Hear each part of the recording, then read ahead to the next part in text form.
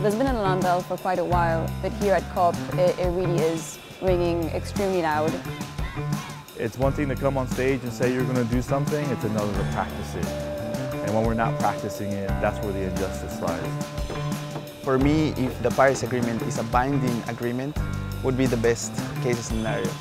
Otherwise, I think we're just having a cup of tea with our peers from other countries, and we are not doing anything to solve this crisis, right? My message to world leaders is that there is no time to wait. We're not just fighting for humans and future generations, but we're also fighting for every species on this planet. Whatever decision they are making, we are watching them. And if they don't put the most vulnerable, the women and children and refugees in camps, heart as they're making decisions, they don't deserve to be leaders.